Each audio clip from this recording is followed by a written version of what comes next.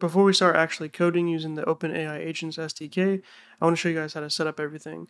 Feel free to skip this video if you already know how to do all of this stuff, but in this video I'll be showing you guys how to set up a local Python environment, how to install dependencies, how to create a Jupyter notebook and run it, how to create an OpenAI API key, and then how to set it up with a local .env file that you can grab in the notebook. So if you don't know any of that, or maybe you know some of it, this video should be very useful for you. So I'll just show you the basics. So first of all, this is VS Code. You can use any IDE that you prefer, such as PyCharm, whatever you want to use, right? But VS Code is a very popular option. And usually the very first thing that you want to do when setting up a new Python project is to set up an environment. There's a bunch of different ways that you can do that. There's different things like Anaconda and stuff like that. But we're just going to use a standard local Python environment. So just first open up a terminal to your project's root directory. Just make sure you have Python.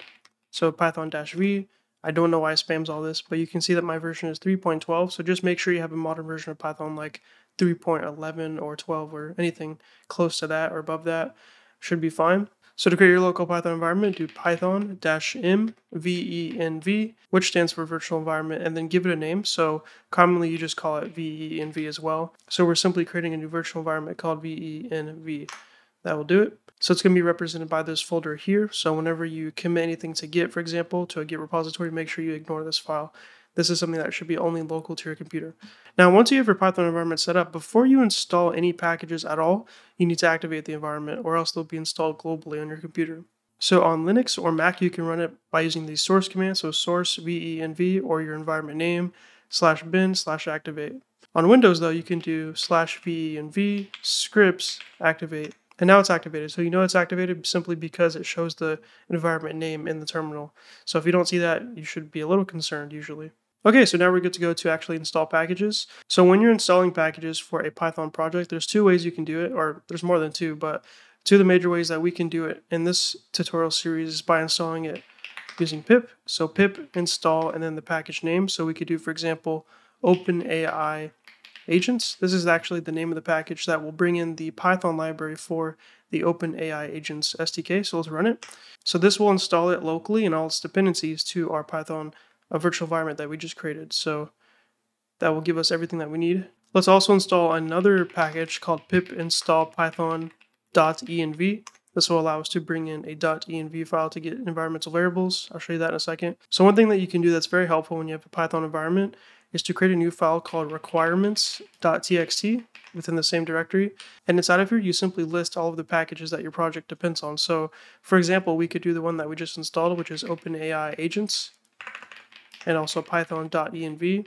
The benefit of having a file like this, the requirements file, is that whenever you install this project from fresh, maybe you clone it from GitHub or somebody else's project, you now have a way of knowing all the different dependencies that the project depends on. So now anytime I want to install a Python package, I can either run the command manually to install it, or I can add it first to my requirements and then install everything and keep everything up to date by doing pip install -r requirements.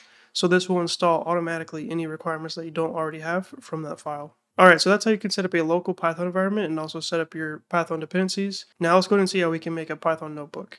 So first of all, within VS Code, there is an extension for this. It may not be installed already, so just go to extensions and then just search Jupyter.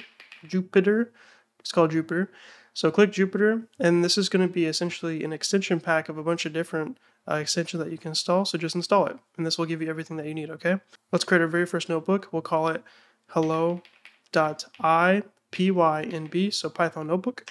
I'm assuming if you're watching this, you know what a notebook is, but I'll just give you a basic overview. You can create code cells, which has Python code, and then markdown cells for documentation. So you could have stuff like hello world, and then you could display that like that. It actually renders as a cool documentation text, or you can print hello. But as you can see, there's no syntax highlighting here because what we have to do every single time we create a notebook, we need to target the notebook onto our local Python environment or something else. So we'll do Python environments and then select the local one, not the one for your entire computer. So it'll be this one, venv scripts Python, select that one. And now you can see the syntax highlighting because it does recognize your local Python version and your dependencies. Now we can run this code cell by clicking the play button. And now it's going to ask you if you want to automatically install this ipykernel package to your Python environment so that I can actually run the notebook. So let's do that. It makes it really easy for us that it does it automatically. There it is, it's done. So it printed hello and ran the code. So that's how you can create a Python notebook and run some code inside of it. We're going to be using these a lot to learn how to use the library. Now, the third way to install Python packages is directly in the notebook. So you may see me do this sometimes just to make it clear what I'm installing. So a way to do this is you do %, and then the command pip install, and then the package name. So I could again do OpenAI agents.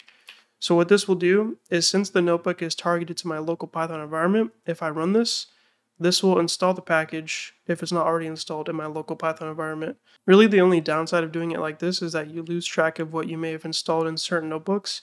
It's kind of better to just install them in your, or write them down in your requirements, and then do that command I showed you to install everything in your requirement, so that you ensure that every notebook has access to all the dependencies that it needs.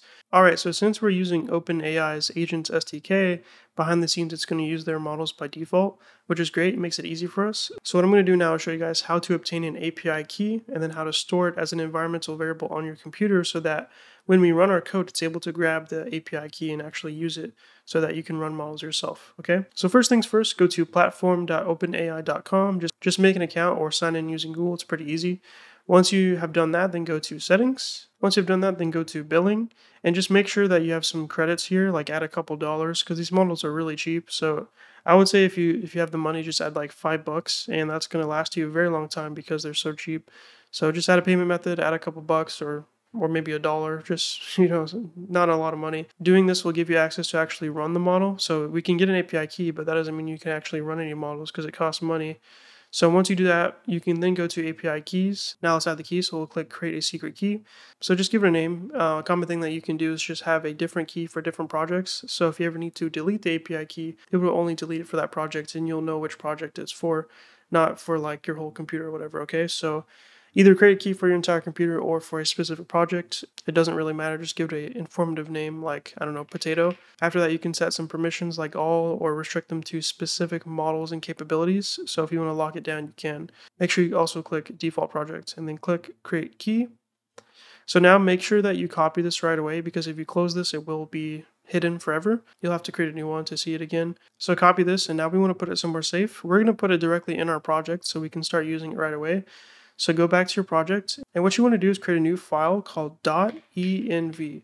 It's literally just .env. It's a local environment file. There's no actual name. It's just the extension, okay? It's a hidden file. So this is a place where you can store your local environmental variables for your project. So we can store the OpenAI API key, =, and then paste it. Paste the one that you just grabbed from OpenAI. So it has to have this name, by the way. Make sure it's OpenAI API key with underscores, because whenever you run any OpenAI library code using Python or other languages, it's going to be looking for this key specifically, this environmental variable.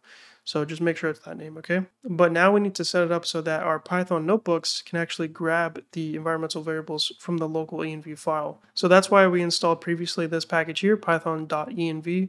This will allow us to do that. So let's go here to our notebook, and what you want to do is to import os, and then also do from.env import load.env. First things first, we're going to call this function load.env, and that's it. So this will literally just load the keys of the environmental variables from the local .env file if there is one. And so now when we run any code using the OpenAI library, it will automatically grab that key and use it. OS is so that you can do this piece of code if you want to add this. This will just try grabbing it on its own or manually and checking to see if it exists, and then it'll raise an error if it doesn't exist. This is just a helpful piece of code you can add to your notebook so that you don't try running any code before making sure that you actually have the key set up. So let's run and see what we get. So nothing happened because it was able to grab the key, but if it wasn't able to, then obviously there would be an exception, so you know that you need to fix this issue before writing any code. Okay, so that's pretty much all I want to show you guys. This is all the setup that you need to do to get started in this series. So the next part, I'll be showing you guys how to actually get started with the OpenAI Agents SDK. After watching this video, you guys know how to create a Python project, create a local Python environment, install packages, create a Python Jupyter notebook, create an OpenAI API key, and then set up a local env file so that you can store the API key to be grabbed as an environmental variable. Hopefully you're excited for the next part. Stay tuned.